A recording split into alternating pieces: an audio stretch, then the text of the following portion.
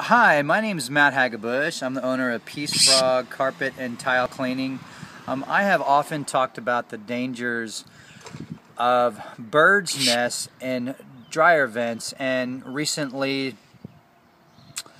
upstairs we've been hearing chirping noises and decided to come and investigate. And when I came outside, lo and behold, birds started flying out of my dryer vent and decided to go and investigate it.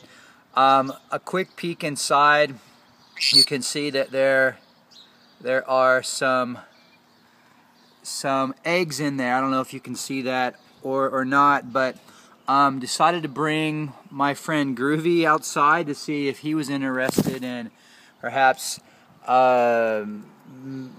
making some new friends or what, and seems kind of timid at this point. So I have got the dilemma of pulling out this bird's nest and hence killing new life, or